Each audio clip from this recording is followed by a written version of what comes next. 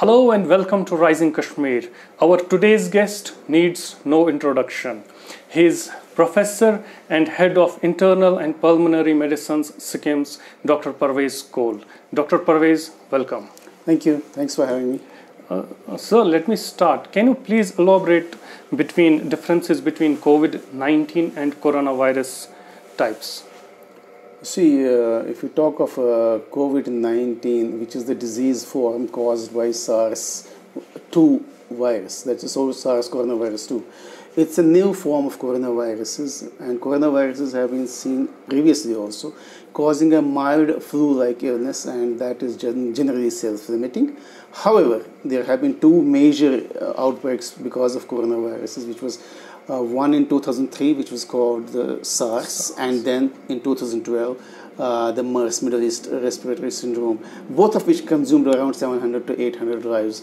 This new virus is actually a new form of coronavirus, and it's caused death and destruction worldwide. Sir, can you explain the community spread? What is the community spread? Can you explain it to us? You see, whenever we talk of a patient of coronavirus disease or any influenza-like illness or any other infectious disease, we generally look at the history of his having traveled from an area which is positive for COVID disease, one, or he having had a contact with somebody who is a lab-confirmed case of COVID. So, beyond these two, if you have none of these two histories available and the person has got a COVID positivity, that's an indication that there is some degree of community spread in the community, despite the fact that people who infect you don't have a clear history of a travel to a place where COVID has been reported from, or a history of a contact with somebody who has a COVID positivity. And that is the level we say that community transmission has come. And this community transmission can be very limited, where we can call it as a local community transmission, and then it can be widespread. Then it's a widespread community transmission when everybody can get without any knowledge of his where he has gotten from. Is there a community spread in Kashmir? If you take my opinion, the answer is yes. If not a florid community transmission, there are evidences of local community transmission definitely there, because we have had patients who did not have a history of travel or did not remember a contact with somebody who was lab confirmed positive with COVID. Which type of strain do we have in Kashmir? I don't think we have a genomic sequence of the strains from Kashmir available. However, in India, there is, if you look at the history of COVID in India, first patient came from Kerala, and this was a medical college student who came from China.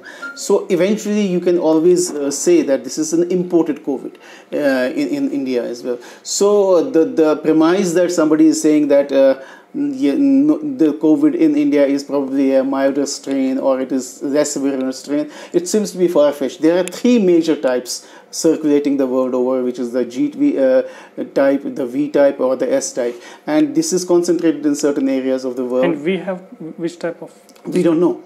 There are only two genomes that have been submitted by the government of India. Mm-hmm. That is the National Institute of Virology has submitted to there's a global platform called GSAID, and that is where you submit all the sequences. There are only two genomes which have been sequences which have been submitted to GSAID, and on the basis of two sequences, it is far-fetched to say and we in have Kashmir, as of yet, we don't know anything. Which strain do we have in Kashmir? No, we don't, because it basically needs a sequencing. It needs an isolation. Isolation means that you need to. There's a process where you have to culture the virus, and after the virus is cultured, we need to determine its genetic sequence. That is the genomic structure. And after the sequencing is done, then it is submitted into the GSAID platform. And on the basis of the sequencing, you can actually differentiate whether it belongs to A, B, C, or type of categories that have been determined. Is it possible to test everyone in the valley? Depends on your cushion, economic cushion. If you can afford it, why not? Question is that we're a poor state or a poor union territory of a poor country. But is it necessary to test everyone?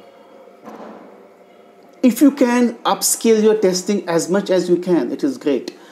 You test. That is actually the idea, to identify, to isolate, to contact trace, and then take public health response measures. However, If you don't test, you just don't know the denominator. You don't know what is happening in the community. So it's worthwhile doing it, but I know it's cost intensive. It is difficult to organize resources for getting it done. So within the ambit of the frame that is possible for the administration, they take decisions and review those decisions periodically to find out how can they upscale the testing to a broader community. Experts are also talking about the herd testing or herd immunity. Is it possible for Kashmir to... You see, herd immunity is that when a significant population of a particular community gets infected, so they develop a response and an antibody response, and that actually becomes protective for the community. The best herd immunity would be after vaccination. Unfortunately, we don't have a vaccine available for COVID disease as yet. So the next best is getting most of the population infected, so that in a low lethal form they develop infection, they develop antibodies, and over a period of time they come to a level of antibody status where they stand protected. And that is what is the model that was actually proposed to be followed by United Kingdom or by Sweden. However, they have backtracked, and there's a cost to this. I mean, this concept, because you expect that 2% of your population could die because of the herd immunity. And if you are actually wanting that the whole population gets exposed and you are ready to take 2% of fatality, that means that anybody beyond a particular age group is at such a greater risk. A, B, somebody with comorbidities is at a greater risk. Yes, I mean, if you are ready to take it, it's a huge public health decision, and if somebody can do it, fair enough. However, I would want the measures, that is wait, cluster contain, probably open forget about containment for some time in between, and then let this go into the community in a phased manner.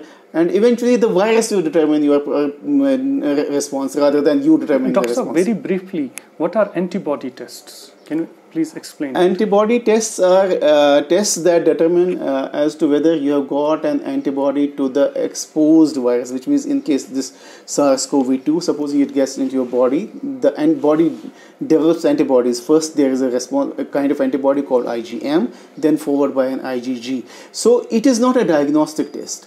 If you have a positive test, it has got to be reconfirmed by a routine RT-PCR to find out whether you have a COVID infection or not. However, it would be a great test in order to find out if somebody has a good antibody response and he can go back to work. If you have a healthcare worker who has a very good antibody response, he can probably safely work in a COVID area. Is it transmittable from the dead bodies? You see, you have to understand that dead bodies, once they are dead, they neither cough, they neither sneeze, or they don't respire. So the chances of the ways of transmission from dead bodies are minimal. However, there is an SOP which has got to be followed. You have to keep a double plastic bag in which you need to keep the dead body before you actually shroud him in the Islamic fashion or whatever religious faith you're following. That's one. Hugging and kissing of bodies is deprecated. You should not do it.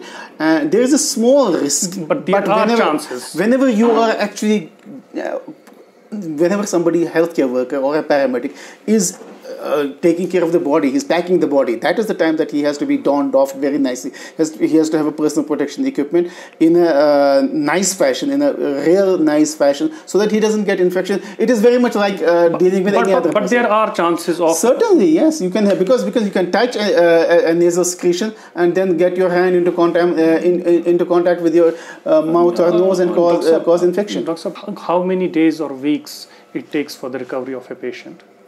It is variable. I mean, it is a highly individualistic response. Though we quarantine them for a particular specified period. So it varies from person to person. Somebody who has a high degree of immunity, he is able to ward off and fight the infection much easier than somebody who doesn't have a great level of immunity or who has a comorbidity. So obviously it varies from individual to patient to patient. Doctor, my last question. We cannot go on with this lockdown for long. What, as a medical profession, you would advise to the government to to stop this such type of a lockdown? It is such a difficult question to answer, and I tell you, the government policy planners are in an unenviable position, because they have to look at the whole thing. They don't have to take the medical opinion only into consideration. It's not the public health response only. There are socio-economic factors that come into play while they take their decision, and that is possibly the reason that they want to de-escalate these lockdowns in a graded and staggered fashion. However, if you take only the medical standpoint, I would want the lockdown to continue till the vaccine is available. But obviously, I can I can say that it's not possible. So it's very difficult for me to say when, give you a timeline. It's the virus, the dynamics that is going to tell us as to what our graded or staggered public health response would be. As of now, it's impossible for anybody to set a date line. Dr. Saab, thank you. Thank you for my pleasure. Thank you. Thanks for having me. Thanks.